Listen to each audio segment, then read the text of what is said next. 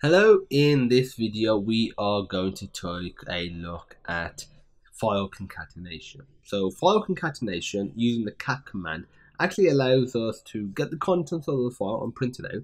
For example, if I create a file here, so if I say touch file.txt, and if I open this up, there we go.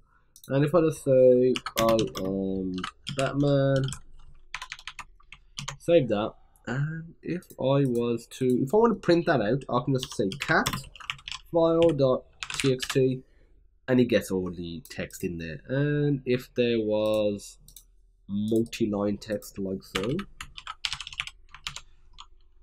it'll work very well with that as well. So you'll actually put that in there, so which is pretty darn cool. If I did this instead, if I did cat two greater than symbols, and I specify the file. Again, with these files, pretty much in every command, you can drag and drop a file location onto it, and you don't have to be in that folder. So always bear that in mind. You'll go into a new line. So wherever I type now, so I'm going to say 1, 2, 3, 4, 5, 6, 7, 8, 9. Click enter. A, B, C, D, E, F, G. A, B, C, D, E, F, G. And click enter. That'll be enough. Press Control D. And this will save it. So what's it saved?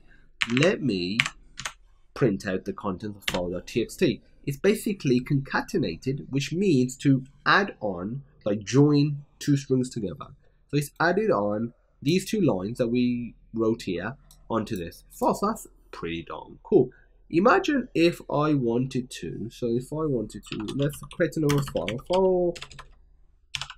file2.txt. Inside of here, I am going to put file2.txt. This is file2, enter, Control D.